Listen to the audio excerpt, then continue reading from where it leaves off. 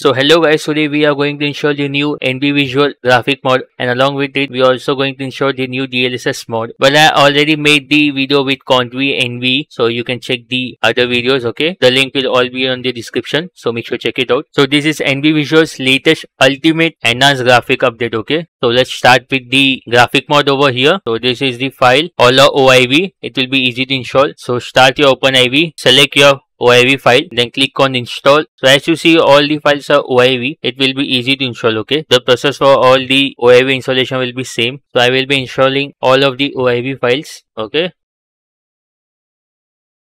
So that's all folks, we are done with the installation. So before we install the DLSS mod, start your GTA 5 game. Now you have to go into the settings over here, graphics, and you need to disable the FXAA and MSAA. Make sure you disable it and then apply the setting and exit the game.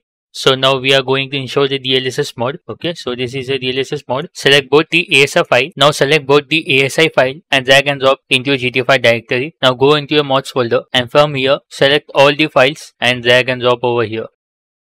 So we are done with installing the DLSS mod. After that, if your game has dxgi.dll and d3d12.dll file in your GTA 5 directory, then delete those files. We don't need those files, so make sure you delete it. After that, open NVIDIA console panel. Over there, manage shady settings and go on to the program settings. Over here, you have to select the gta5.exe file, okay? Make sure you select the file and then go on the below. Over here, vertical sync. Make sure you enable it. This is one of the important steps too. We have to enable it, okay? And then apply and then quit, okay? Now open your GTA 5 game.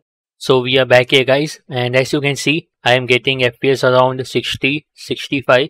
So now press home button. And this is the DLSS menu over here.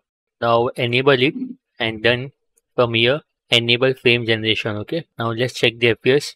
See, from 60 to 120, 135. So yeah, the DLSS mod also work with the NB Visual graphic mod, and this is the latest mod, okay? Even the graphic mod is updated, the game is updated, and the DLSS mod all are installed on the latest version and all are latest, okay? So hope you guys enjoyed this video. So if you have any query or get any error, let me know in the comment section. Till then, peace out.